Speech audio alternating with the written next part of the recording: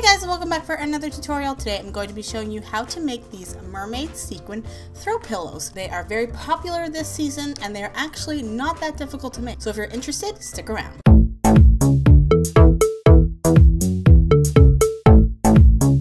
Okay, so the first thing you're going to do is you're going to find a reversible sequin fabric. If you didn't already watch my shop with me video, I went over to Joann's and this is where I found this particular one. I will have more links and information about this pillow located over at charmbyashley.com, so I would definitely head over there for sizing and all the other little extras you would need to know. Okay, so now we're gonna start cutting into our sequin fabric, and now is for a pro tip. We are going to be using masking tape, and we're going to use masking tape to basically map out our cutting trail. So I'm going to be cutting this fabric into a square, and I'm just going to draw the square directly onto the masking tape. And the great thing about the masking tape is, one, it's going to hold down your sequins, so you're not going to end up cutting more sequins off than you would already. And then two, it actually just cleans up the mess, because when I was at Joann's and they were cutting it, the sequins were flying everywhere. So it just, reduces the mess after you've cut your fabric. So I'm going to be backing this with some minky fabric, just regular plain. I just wanted something a lot nicer on the other side, so if you wanted to use this as a pillow for your head, then you could have a nice surface. So I just took the two pieces and I put them right sides together. And now I'm going to pin a lot, just because the minky can be a little bit slippery on top of the sequin fabric. And then I'm going to use the strongest needle I have. The strongest needle I have is a leather needle. You might not need to go that high, but maybe about a 14 or a 16 is the best gauge that you want to work with. And when you start to sew, you're going to lay your sequins down in the direction that you are sewing, just to make it more smoother for your machine. I don't have an industrial machine, so it went through absolutely fine.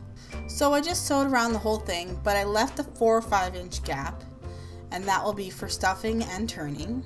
And then I'm just gonna cut the corners off, and that's just gonna help reduce the bulk for when I go to poke out the corners. So everything's all ready to go, and I'm just going to flip the whole entire thing. It's a very simple, easy process. If you've ever made a pillow, then, obviously this isn't difficult. It's just when I thought about sewing with this sequin fabric, I was kind of a little bit nervous about it, and I wasn't sure if I was, if it would go into my machine or wreck my machine or whatever. So, needless to say, I was pleasantly surprised that I had no problem, and I found that the quality of this fabric at Joann's was very nice. I saw the pillows at Fabricland, and I felt them, and the sequins were not nice. They were really rough. These sequins are nice and smooth, and you can draw in it very, very smooth. I definitely recommend this sequin fabric. So I just stuffed it with some polyester fiber fill, and isn't it beautiful? My daughter is absolutely obsessed with it, and I made a second one for a family member. So now I'm just going to sew up the hole by hand with a needle and thread, and I'm just going to do an invisible stitch. So I'm just going to put my needle through the one side, and then just keep picking up a tiny bit of fabric and then pulling tight.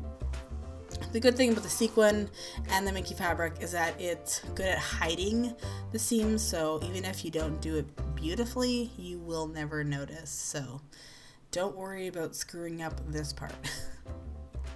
So once you're done that, then you are absolutely finished. You're just going to tie it off. So I just went through another bit of fabric, and then I put the needle through the loop. I did that a few times, and then the way I like to hide my ends is I will stick the needle into the pillow, push it through another part of the pillow, pull tight, snip it, and then the end of the thread kind of gets lost inside the pillow, and then you're done. So I hope you enjoyed this tutorial. If you did, give me a thumbs up, and don't forget to subscribe and hit that notification bell to be alerted for new and upcoming. Also, don't forget to follow me on Instagram, Twitter, and Facebook. If you make this, I would love to see this, and don't forget to share this with all the sewing communities and Pinterest boards and all that fun stuff. So thank you so much for watching, and I will see you guys in my next video. Bye guys!